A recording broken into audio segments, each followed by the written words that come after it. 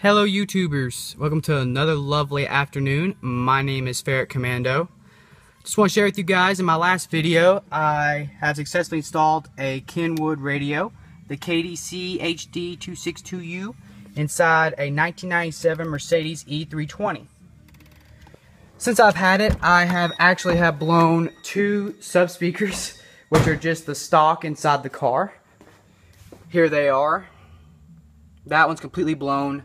This one still works, but instead of actually putting in a Pioneer or Kenwood speakers, which cost like $50 to $60 each, I decided to do my own stereo system subwoofer installation. As you guys can see, I've put these two sub speakers in. These actually come from an actual stereo system. They are Philips.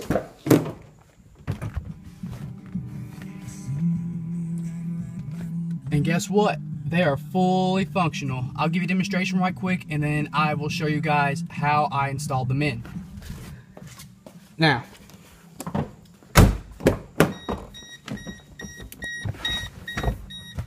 for demonstration,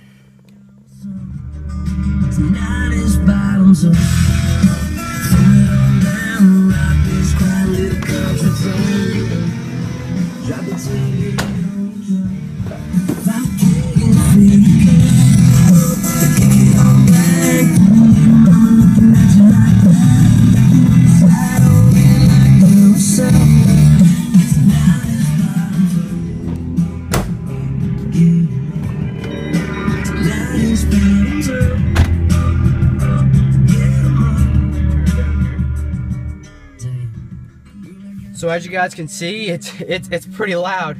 I actually custom installed those two sub speakers back there, and I will show you guys how to do that.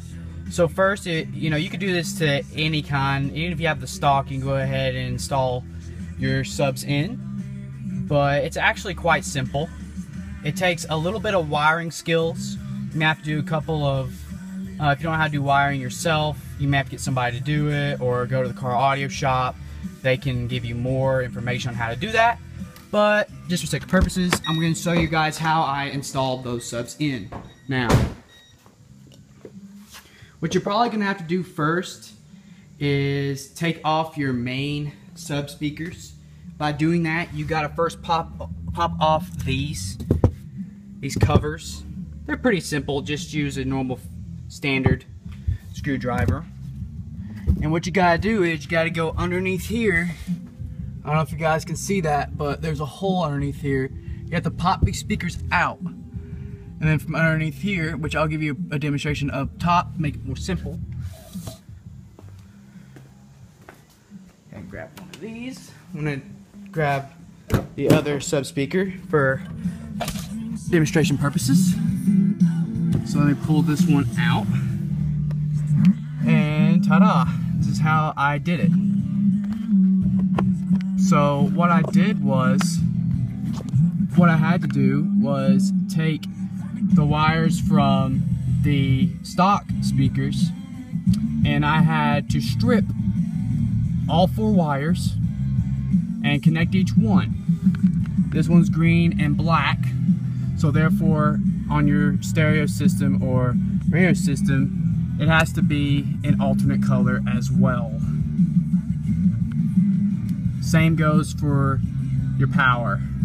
It's completely red here, completely black here. So again, green and black, red and black, yellow, black, whatever you have.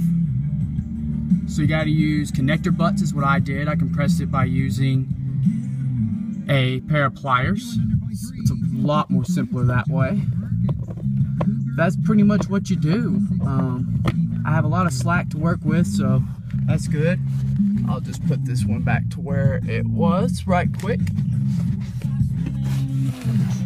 But yeah, it sounds really, really good.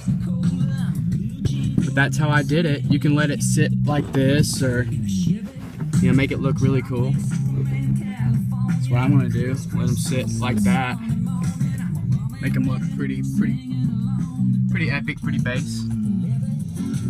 So that's what I did. I basically, you say, well, how'd you get that adapter? Well, you can always cut off the wire from your speakers from your car. See how this one, see how dirty it is? It's in stock. It's not really, you know, that great. I mean, yeah, it produces really good sound, but they're really easy to be blown. Now here's the most important part about installing these sub speakers in. You got to make sure your ohms are right. And what ohms are is basically your power supply. If you have too many ohms, therefore you should be okay in your sub speakers. But let's say if you have like 3 ohms and try to put it on a 6 ohm wire, it's going to blow your speakers. So be sure these are 4 ohms. These are your pretty much your stock speakers, but it says 4 ohms. And on this one as well, on the speakers on back, it also says 4 ohms. Now, I don't know if you guys can see that or not, but I'm going to move over here so you guys can see it.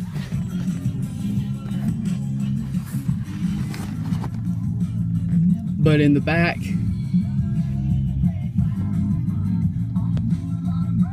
hang on a second, just had to get this sucker. I'm sorry, my camera's really been messing up on me today, but you guys can barely see it. I know it's blurry. There it goes. See where it says 4 ohms? Just be sure that your ohms match up with the speakers that you're using so you can actually have good power and good sound output. It's basically what ohms are. It's just conduction of electricity, really. I'm pretty sure your science majors out there probably know more about what ohms are more than I do, but I'm just actually really kind of curious now. But I really am proud to get these in. I don't think a lot of people actually take normal stereo speakers and install them inside a Mercedes E320, but that's basically how to do it. If you guys have any questions, please like, subscribe, put on my channel. You'll find me at Ferret Commando. Thank you guys. Have a good day.